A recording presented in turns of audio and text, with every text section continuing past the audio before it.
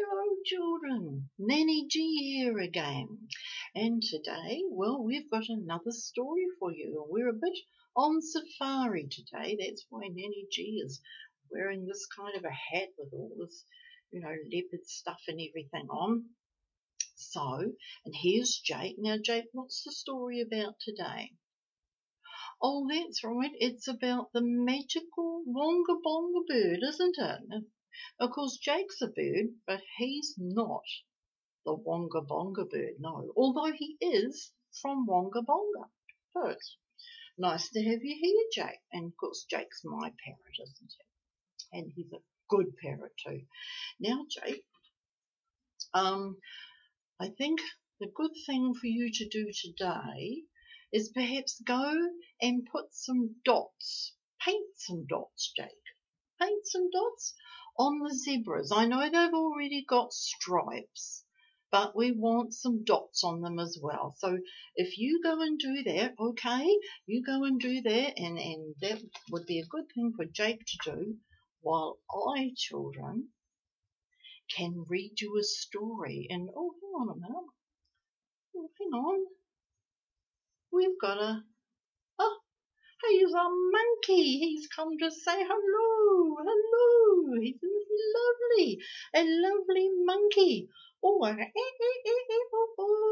he makes all those sorts of sounds those sort of monkeys do. And, well, that's what they... Oh, did you hear that, children? That was a lion. Oh, he's away. He's gone. That monkey has now gone. He has left, and I think we'll have to scare away that lion, won't we? Hang on a minute. Get the secret weapon out. Oh. That ought to scare him away, shouldn't it? No more lions today hanging around here. Well, today we have the story of the secret Wonga Bonga bird. Isn't he lovely? I'll keep turning it that way, don't I? Now look at him there. He's all red and he's blue and he's got a big yellow beak. Well, this is his story and this is all about him. In the secret and friendly Wonga Bonga trees lived a Wonga Bonga bird. This bird with little tiny knobbly knees. Can't quite see them there. I don't think they're not very big there. His feet were large. His body was kind of fat, and it is, and his beak was long. He'd sit in a tree and sing a really pleasant tuneful song like ring-a-ding-a-ding-a-ding-a-ding-a-ding.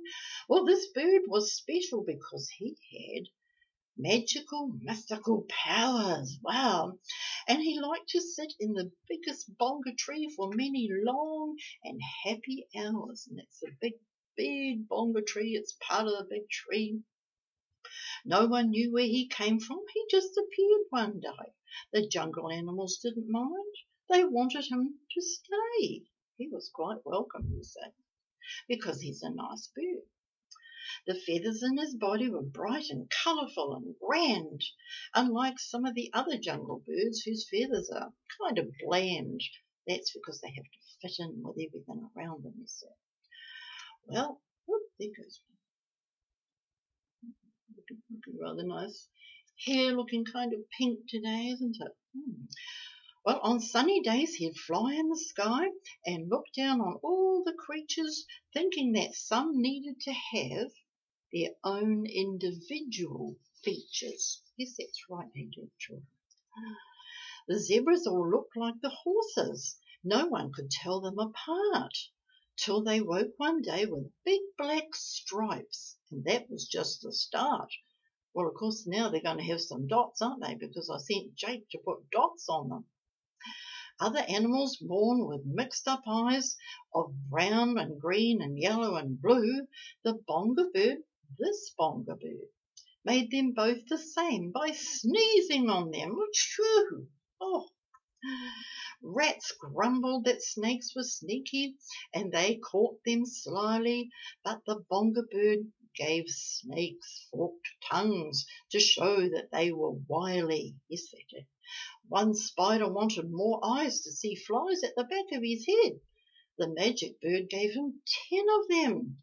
That's so much better, he said. All these things the Wonga bird sorted out all the day long. The animals really loved him. He could surely do no wrong. But none of them rather sadly knew how they could sincerely thank this magical bird who was better than them, to be honestly and truly frank. But one day a smart hyena suggested a party we could put on. Well, I like parties, don't you, children? Oh, lots of things at parties. Yes, fruits and nuts would be okay, and we could sing a noble song.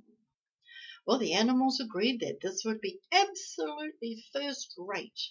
They discussed it one sunny day and firmly set a date.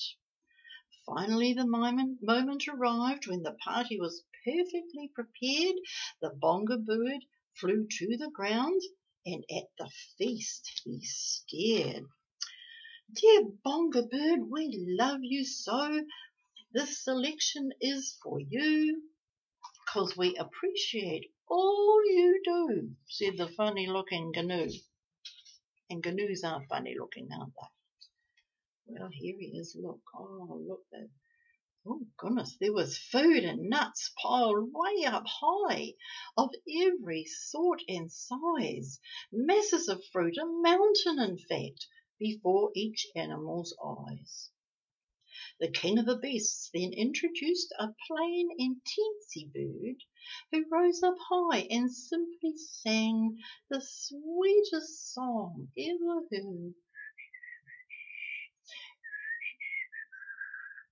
To honour the magical Wonga bird who sat with joy and awe, tears running down his bashful cheeks and dripping off his jaw. Yes. He thanked each sociable animal for the wonderful foodie spree. At the end of the day he flew away and perched on his favourite tree, which is a big Wonga Bonga tree. Yet where he came from, nevertheless, the animals still don't know. Goodwill he shows, he's valued so, and they hope he'll never go. So if you have a tree outside that looks rather bunga bonga, the bird sitting in it way up high just might be the magical bird from Wonga Bonga. There we go. Yeah, he's a lovely bird, isn't he? Bright and happy, and look at all the food they've all left for him. My goodness me, what a lucky bird he is. And that's because he's so good and so kind, children.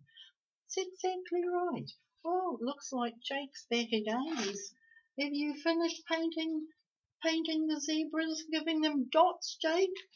He has? Oh, did you have fun? He had fun, children. Well, it looks like that's all from us, all from NannyG. And because we've been on safari, it'll be nice to get out of the heat, and it's enough to make your hair turn pink hearing a lion roar.